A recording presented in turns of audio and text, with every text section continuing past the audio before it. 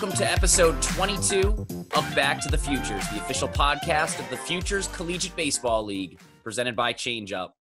I'm Matt Satilli. I am joined, as always, by my co-host, Owen Shadrick. It's a pleasure to see you, Owen. How you doing tonight? I'm doing great, Matt. Another great week of baseball, and we got this Monday release with Dominic Keegan, the guy that is absolutely raking right now. Dominic Keegan of the Nashua Silver Knights on this episode. As you mentioned, he was a great interview. He also attends Vandy. Pretty good baseball school, I'd say. And it's crazy that we only have one more full week of the season. We're getting down to the final push. Everything has been awesome so far, as we always mention, but let's talk about the last couple days. What have you seen recently? Speaking of final push, Matt, the first place Worcester Bravehearts won again today 9-6. They beat the Westfield Starfires. And pregame, they received their 2019 championship rings. Those things look really, really nice. And the Bravehearts are on a roll and can't wait to see what happens here in the final 2 weeks. It will be a great push to the finish. Worcester and Nashua up at the top. A lot of movement below them. A lot of teams like Brockton, Westfield, North Shore, even New Britain not mathematically out of it yet. So a lot of things still to be decided. Yesterday, we had a great broadcast on Nesson. That was Saturday afternoon. Brockton defeated Worcester by a score of 8-0. It was another great experience, more awesome exposure for the league. So that was our second of 3 broadcasts. And today I was in New Britain. I saw Ben Malgeri have 7 RBIs. He had a grand slam that hit about 30 feet up on the scoreboard in left field. It was a moonshot. Great performance by him. Yeah, Cody Morissette also had a day for North Shore. But again, Matt, shout out to you, Emma Carmen, and the broadcast crew. For Nesson, excellent job, and we got one more coming up on Saturday. Yeah, it was another awesome experience seeing the league broadcast on Nesson. Donnie Procaro and Austin Takuda did a great job in the booth, and it was great reporting on the sidelines alongside Emma Carmen, great broadcast crew, and the production truck. Also, shout out to those guys for making everything possible. Campanelli Stadium, beautiful ballpark. It was my first time there. Great experience. So another great weekend of baseball in the books. And now we want to bring you our interview with Dominic Keegan. So without further ado, here's Dom. At this time, we now welcome on a very special guest. He is the league leader in RBIs with 26, and he has been a key player in one of the league's best offenses. It is Dominic Keegan of the Nashua Silver Knights. Dom, welcome onto the podcast. Thanks so much for joining us today. How you doing? Yeah, thank you guys for having me. I appreciate it. Yeah, absolutely. And to get right into it, let's talk about your team, Nashua. You guys are rolling right now. You're in second place in the league, 16-11. How's it been playing with this team and having as much success as you guys have had? Yes, sir. I mean, it's been a lot of fun, I mean, we got a great group of guys and, we show up to the field every day and we have the same routine. And I think the biggest part is we just have fun every day. And it's been going well for us, so it's been good. And your personal success, you lead the league in RBIs, as Matt mentioned, with 26. You also lead Nashua in triples with 2, runs with 21, and you're tied for the team league with 5 home runs and 7 doubles. Clearly, you're raking just on every level. What's it been like to be a leader for this team? And has there been any messages that you've sent to the younger guys on your team who are in this league for the first time? Yeah, I mean, talking about my success, I mean, it's great having guys at the top of the order like Shumsky and Rounds who are always on base for me, and then having Dupe hit before me and then Mead after me who are also doing really well. It makes it a lot easier to just play offense and play the game every day, try to get runs up on the board.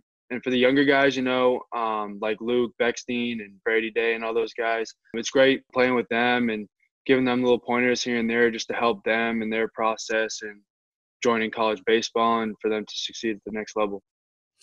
You guys certainly have no shortage of power in the middle of your lineup right now. And we're recording this on Friday afternoon. Last night, you guys beat North Shore in a home run derby. You had 13 home runs. You guys are 2-1 in derbies so far this season. What is it like to experience something like that, something that's not a natural part of the game, and especially when it comes to taking a win or a loss, helping your team in that capacity when it comes down to having to step up and, just stay focused for those 3 minutes? Mm-hmm. Yeah, I mean, the home run derby is pretty cool. Obviously, the energy's up all game, but when the home run derby comes around, everybody gets a little bit more excited. The energy's up, and it's cool to be, on the stage like that. And, I mean, I like being in that moment. And, having Jack throw to me, he's been money. So just me and him being able to do it together and him throwing to me, it's been working out pretty good. So last night was really fun. It was a good environment. So you hear about it all the time, guys in the major leagues not electing to play in the home run derby during All-Star weekend because of how it affects their swing. I'm curious if there's any mindset that you have when you're going into something like that, or any alterations you make to try to develop a home run swing, or if it's something that you feel just suits your game naturally.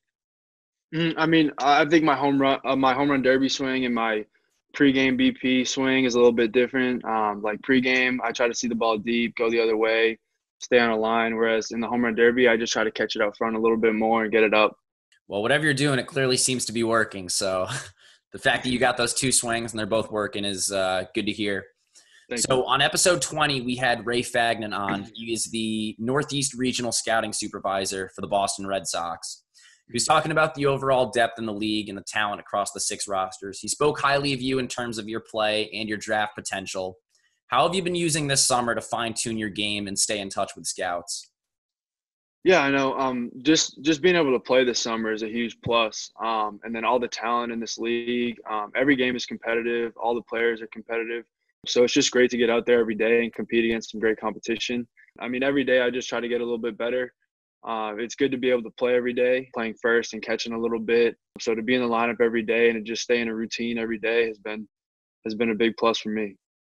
Obviously, you play at Vanderbilt, but this experience with the league has got you playing against guys like Sal Frelick and Cody Morissette and guys from the Northeast. What's it been like to play against those guys versus playing at a school like Vanderbilt where you're playing all guys from the SEC and that big powerhouse of a conference? Yeah, I mean, it's good to play against kids that you know from high school who you played with previously. Like I played with Sal and the Navs my incoming freshman year. So it's just good to see some familiar faces and to see how much kids have grown throughout the years, how much more mature they've become, how much better their game has gotten. So it's really good to see all those guys and to see how everybody's grown throughout the years. And back to Ray Fagnan, another person he scouted was your manager, Kyle Jackson, a couple years back. What's it been like to play for Kyle? I love playing for Coach Jackson. He's a great guy, knows a lot about the game, and he really lets us have fun with it, gives us a lot of freedom to really improve our games individually and as a team.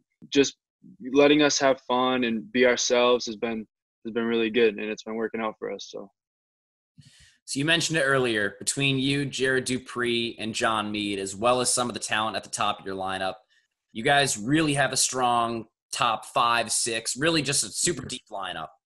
What is it like having that kind of chemistry, and what is your relationship like with those other hitters? Like, are there any kind of pointers and tips given to each other, and just being able to take the field and, you know, you guys are all hitting 350 plus. That's been really impressive in a year where everyone said pitching was going to come in having a natural advantage.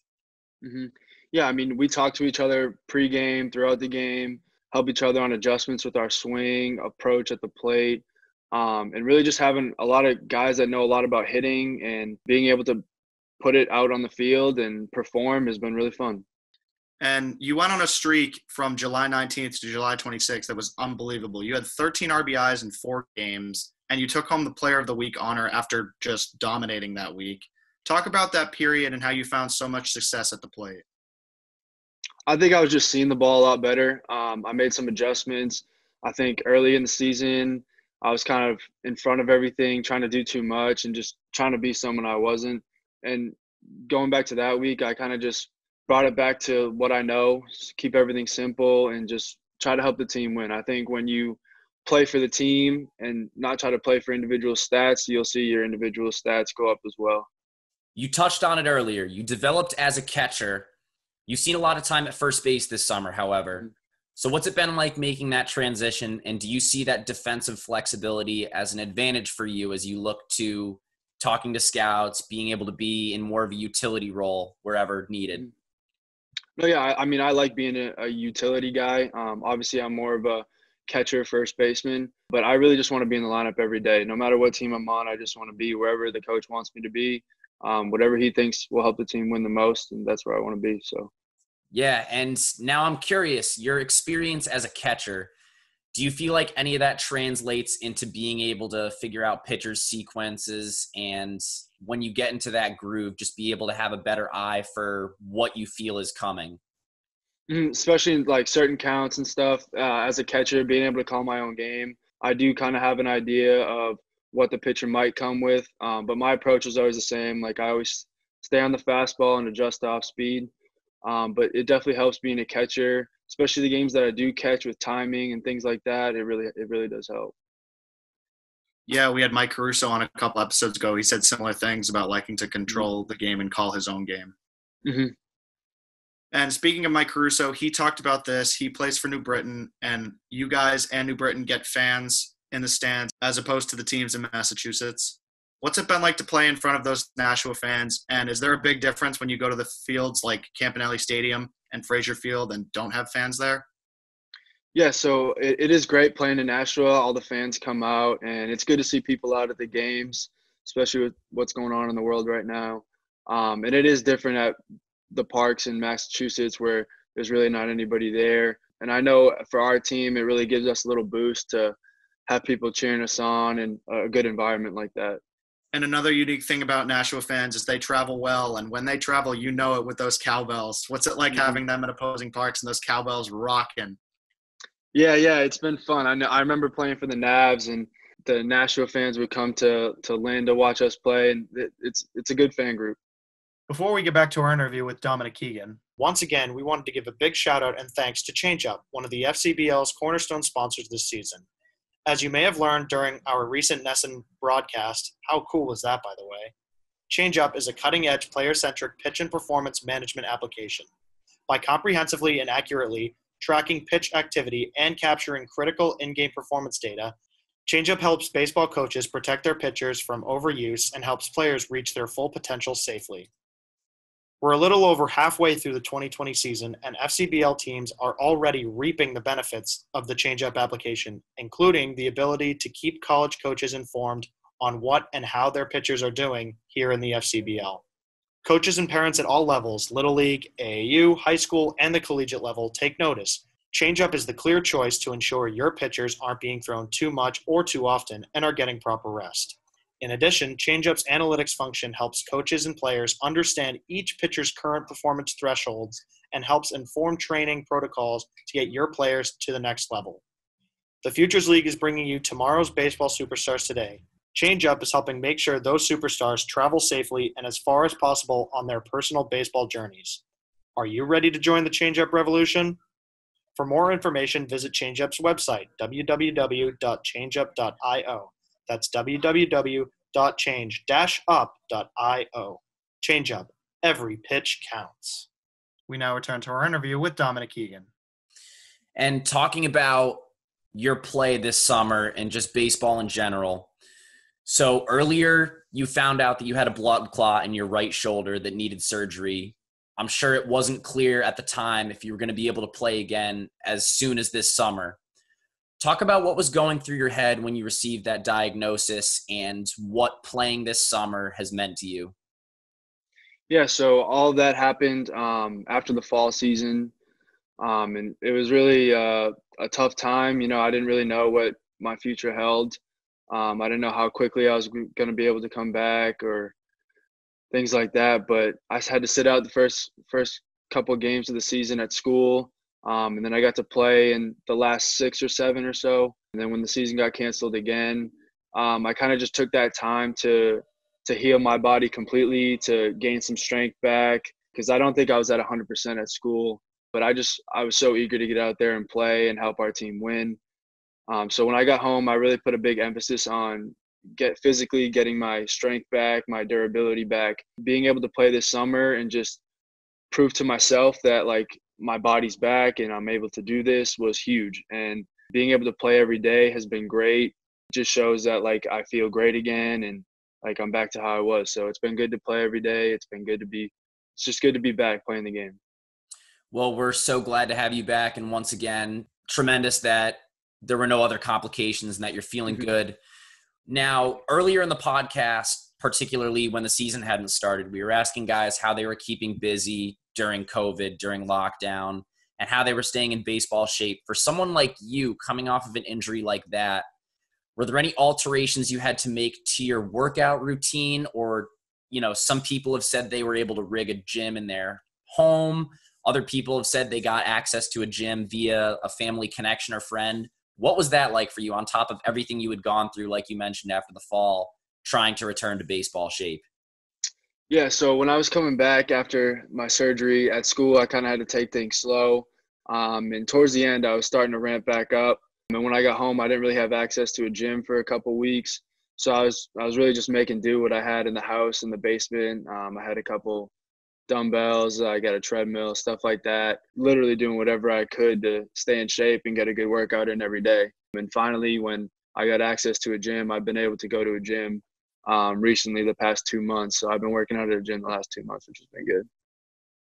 Yeah, the in-house gym has certainly been a savior for a lot of guys on this podcast. Yeah. We talked earlier about the Navigators. You returned to the league for the first time since 2018. On the Navs, you hit 286, and you ranked second on the team in triples with 3 and RBIs with 21. Talk about your experience that summer compared to this summer. Yeah, that summer was a lot different, I think. I was coming off a high school season. My high school team had made the state championship, so I wasn't on the Navs right away. I kind of missed the first month or so, I would say. And then jumping right into a whole different environment, like college baseball is a lot different than high school baseball. The game really sped up on me, and I had to make a lot of adjustments that summer. But I felt really prepared going into school for that fall season at school. After playing with the Navs in that summer, playing with a lot of older guys, gaining some knowledge, things like that. So I felt really good after that summer with the Navs. And when you were coming back to the league, did you ever get in touch with North Shore about playing for them? And why did you ultimately decide to play for Nashua?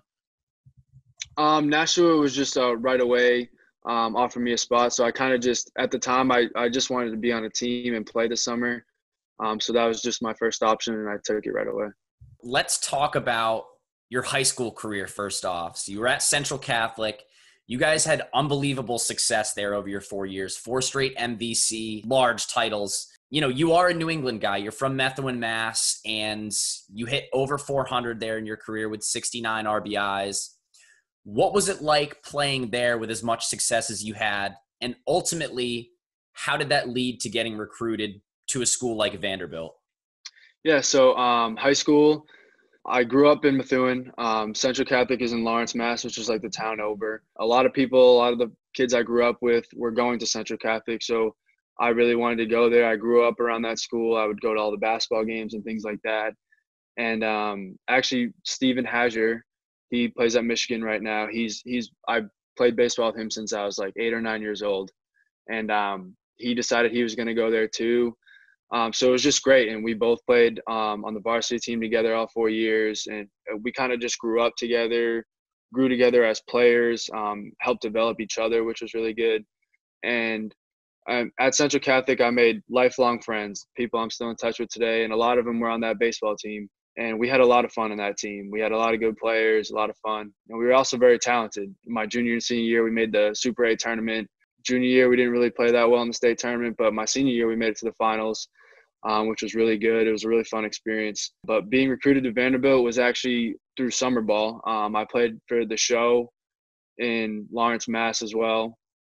Coach Masney over there helped me get recruited. And also Coach Betancourt was my hitting coach from around here. So I played in a lot of fall tournaments, a lot of summer tournaments, and that's ultimately how I got recruited.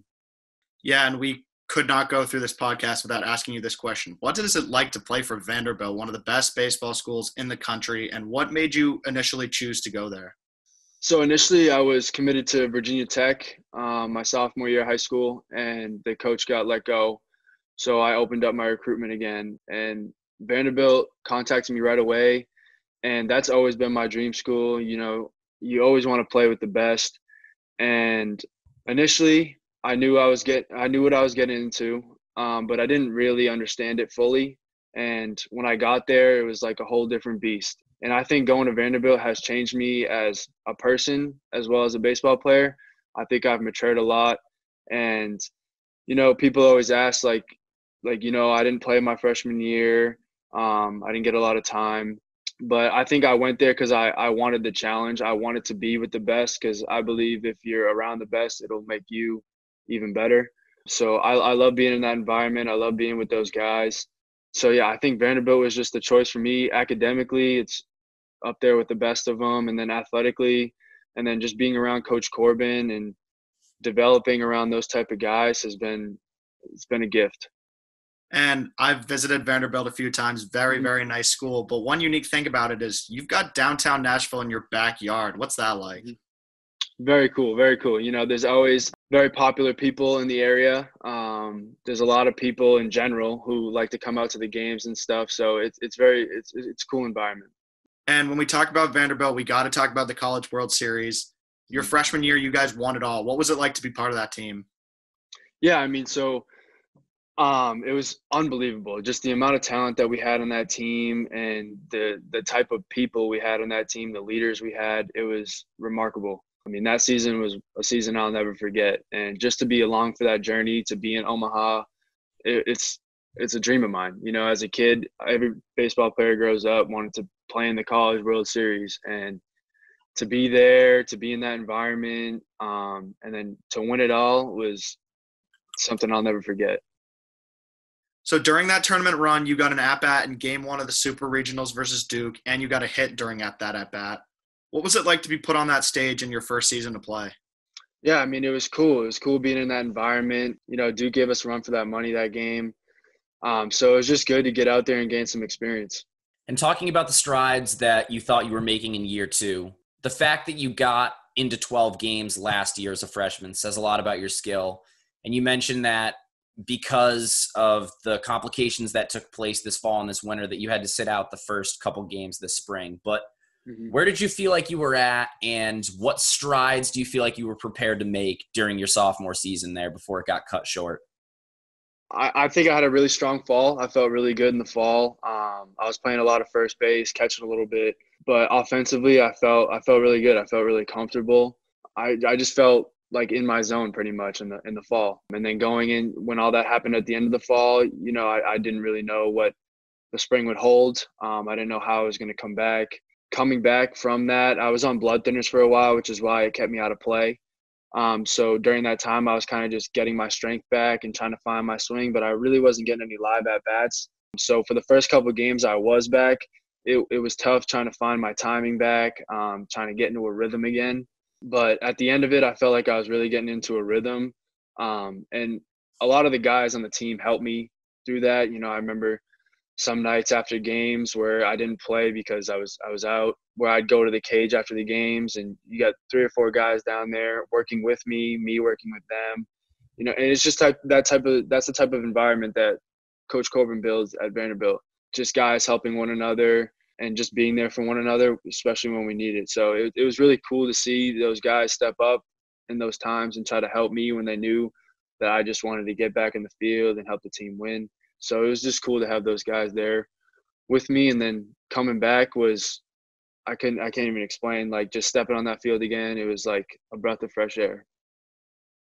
Yeah, and you talked about your teammates. Some teammates that you've also had are Kumar Rocker, a future first-round pick in the MLB, and Austin Martin, who was a first-round pick, drafted 4th overall by the Blue Jays in 2020. What was it like to play with Austin, and what's it like to play with Kumar on the Commodores? They're both amazing dudes, very approachable. I know going in, I didn't really know anybody, and kind of like the freshman orientation and things like that. I was welcomed in by those guys openly. And Amar has helped me tremendously with my game, offensively, defensively, mentally a lot. Amar he's been almost like a big brother to me, kind of guiding me along the way, helping me find the ropes, things like that. And then playing with Kumar is just unbelievable. He's a huge competitor in everything. We could be playing video games in the dorm rooms or at the field doing whatever, and he's just always going to compete. And they're both great guys. They're great guys to play with. But more importantly, they're great people. They're good people to hang around with. Yeah, and we saw on your Instagram story you got the shout out from the Vandy Boys Instagram, and it was cool to see all the guys from both Vanderbilt and Nashua shout you out. That was pretty cool. Yeah, it is awesome. It is awesome. It's like you build so many relationships in this game along the way. Obviously at school, you're with those guys like 24/7. Like we're with each other all the time. So they're almost like brothers to me.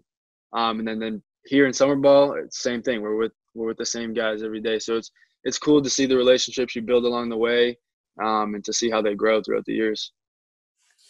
So baseball is obviously a sport that contains a lot of purists, a lot of people who are very driven by the stats, the records, the cleanliness of the game.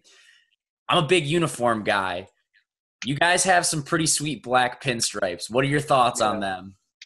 Yeah. We got a good group of uniforms. We have a lot of them, and we use them at specific times. Like the pinstripes are our Friday night games. Those are really cool. And then on Sundays, we wear the green ones that were introduced my freshman year. So they're all really cool uniforms to wear, and we always look nice. So that's good. What's your favorite uniform, or what's your favorite piece of gear that you've been issued by the team? Favorite uniform? I'd have to say the black tops and the white pants. I think they just look clean, and I like the way they look. Favorite piece of gear? We got some for catchers this year. We got some Evo Shield gear that was pretty cool. It would like form to your shin, so I thought that was pretty neat, and it was really comfortable. So yeah, I'm sure that when you're wearing those black tops on like a Friday night under the lights, is just bring your game up to a different level when you're wearing black. Exactly. And before we get on to our final segment, how about a quick message to Silver Knights fans as we head closer and closer to the end of the regular season? Yeah, Silver Knights fans, thank you guys for coming out every night, and please continue to support us as we make a run for this thing. We're in second place right now. Hopefully we can bump up to first and make that final championship series.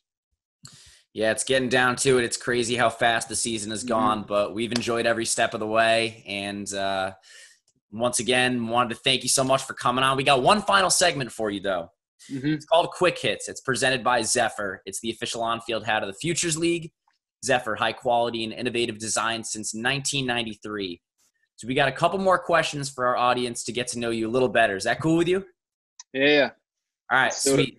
Let's do it. Favorite teammate in the Futures League, whether it's this year or in 2018? Jack Arend. What about him? He's just a great guy. He's very personable. I knew of him. I think he played for the show.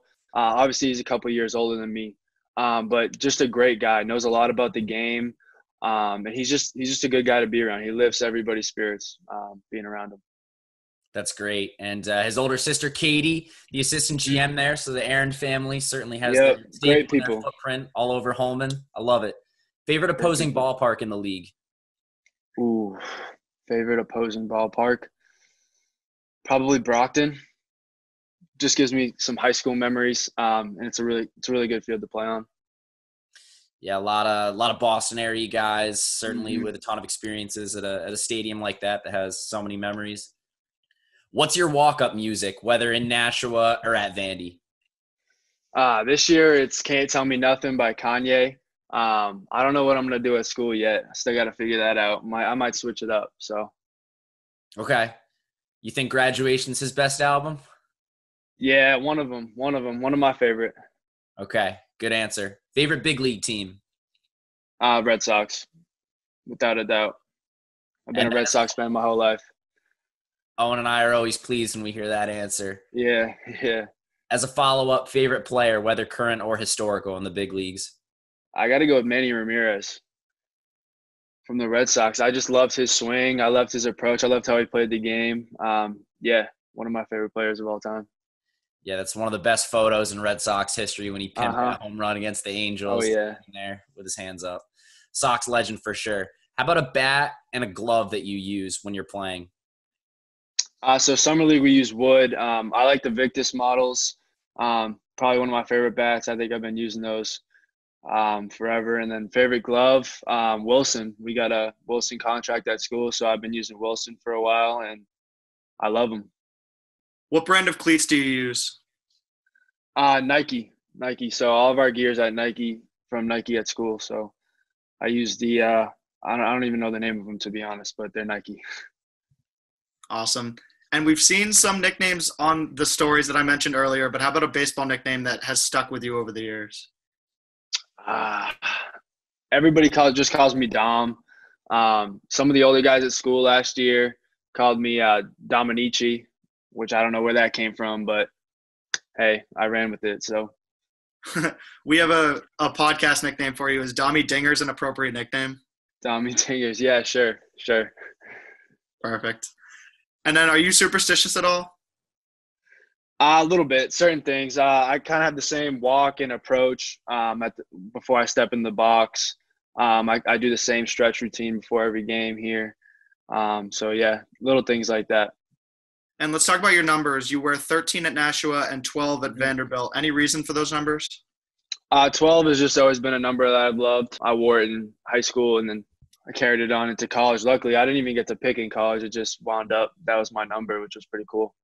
And then bubblegum or sunflower seeds, the age-old question. Sunflower seeds. Definitely. Any brand or flavor in particular? I like the dill pickle, to be honest. Those are probably my favorite. That's a great answer. Yeah. I don't have them on me right now, but those are awesome. He's flashing. Yeah, those are my go-to. Big dill pickle guy, Owen Shadrick. Yeah. And then lastly, how about a favorite all-time baseball memory? Favorite all-time baseball memory? It's got to be winning the World Series. I mean, there's nothing like it. I can't even describe the feeling.